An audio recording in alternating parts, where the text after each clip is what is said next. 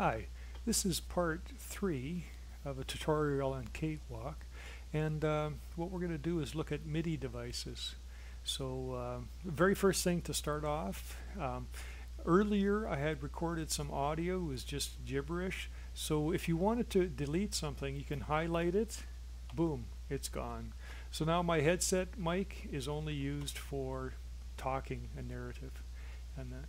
So one of the things what I've done is I've copied and pasted all of the tenor sax part over and over again, and one of the things you might notice is that we come to the very end here and we see that we've got a little bit of electric piano going on. We've got our tenor sax here, and a little bit later is our drum kit. So how do you know if everything's ending at the same time? Well, what you can do is you can go to the track menu and you can select all tracks, and it'll show you where all the tracks are ending. Right, so it looks pretty good here. This is showing that we're our last bar. We have our piano, which is this guy. I can click on here. Now our piano is ending on in bar 13. What we have is our sax is ending in bar 13 roughly, and then also our drums is ending in bar 13. So this is a way of seeing where any device is, and we can easily switch between tracks and that. If we wanted to just look at this track, like here's an example where we have our saxes in purple, and if I highlighted, and this is a mistake you got to be careful of, if I highlight this E, it highlights everything that's in E. So if I only wanted to change this on our sax, what we'd find out we're accidentally change our piano E also. So if I move this up, it's moving everything up. So we don't want to do that, so I'll just do a Control Z and Control Z and undo it. So that's something you have to be aware of. So we've deleted our audio. We've got everything pretty well lined up. We want to make sure our cursor is at the beginning. It's at the beginning, and I'll just play what this little tune is.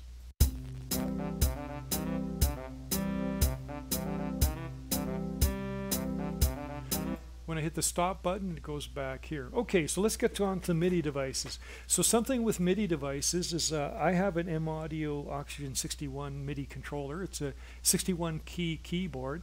The only thing it can do is it can play keys just like this is doing, right?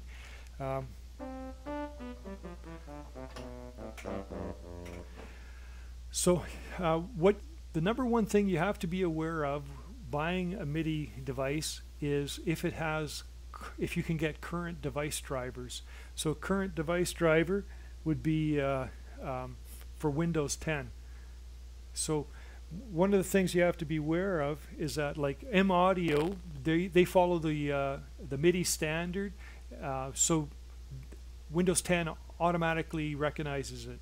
But if you get an older keyboard like a Roland, I had a beautiful Roland keyboard, it was about 10 years old, there's no current drivers for Windows 10 to communicate with it through the USB port, right? So you have to be aware of that. You can get a great deal on a MIDI keyboard and then find out that you can't use it. If it has the old 5-pin DIN connectors, you can get USB to 5-pin DIN adapters that you can plug in, and then what will happen is Windows 10 will recognize it. So you always have to be aware of that. Now, what you do is you first hook up your keyboard to your computer, then you open up Cakewalk, and Cakewalk should recognize that your MIDI device is connected. We can go to Edit, we can go to Preferences, and under MIDI devices you see my Oxygen 61. My Oxygen 61 is just an input device, so that's enabled. It's not an output device. There's no speakers, there's no way that this can play music, so it's not an output device. And then you say OK. So now it's connected up, so let's record something with it. So I'm going to open up the strings. Here's a string section. String input, you can either use none. The word none means all inputs. MIDI omni means all inputs. So whenever you see the word omni, that means any channel that your MIDI device puts out, this will recognize it. So you don't have to do a lot of the patching.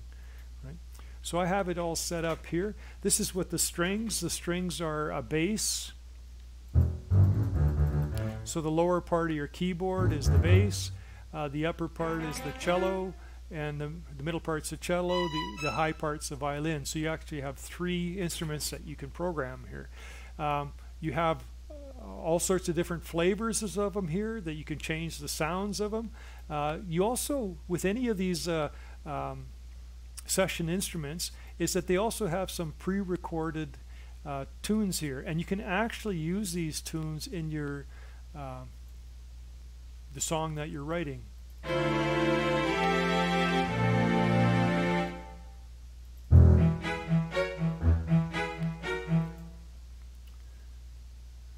So what we're going to do is record directly from the keyboard. One of the things I want to do is check that my cursor is at the first bar. So I've moved it down here. This is all in the key of C, so I'm just going to do some really simple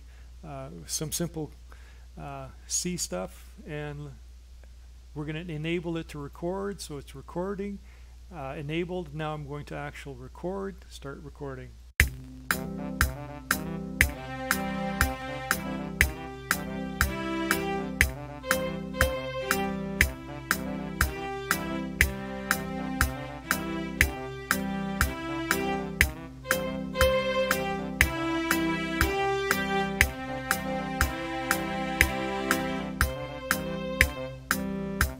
Alright, so I got some stuff recorded. When I hit stop, it goes back to the beginning, so now I can just play and hear what it sounds like. And you'll see, let's see, we'll click on the string section. The only thing I want to see is the strings, so what I'm going to do is clear all tracks, and it's recorded it for us.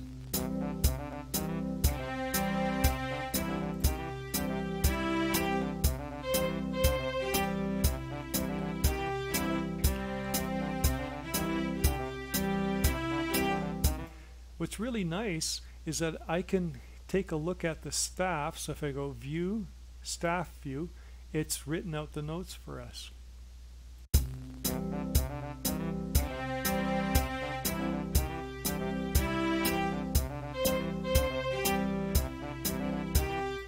So that's pretty cool. So now we've got a song recorded. How do we actually, we might want to play with the console. This is really cool too.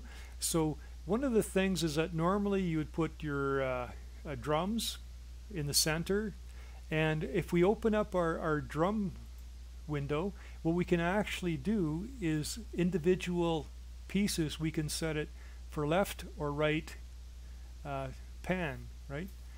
So I can turn it left or right, and that. So if we want to place instruments on a special someplace left or right spatially, we can do that. We can also do that with, so normally the drums are in the center, and then individual drums will put left or right.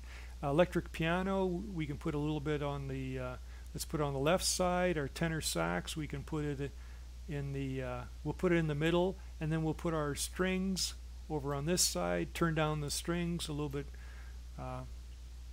quieter. And now I'll just play.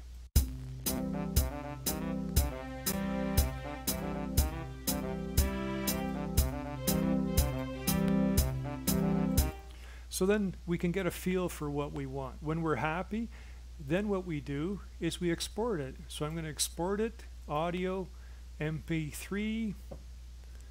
When we do MP3, it's going to ask us if we want to put in some information, right? And this is the information that you would see when you look at music. It'll say who the artist is, the name of the song, what genre, and stuff like that.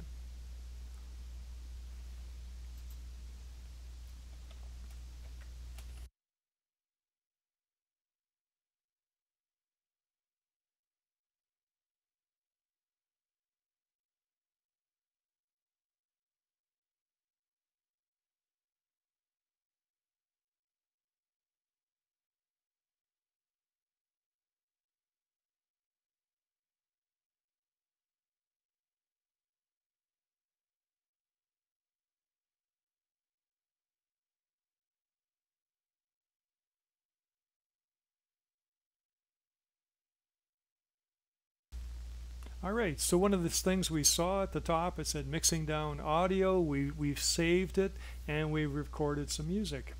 So what we'll do is we'll stop there.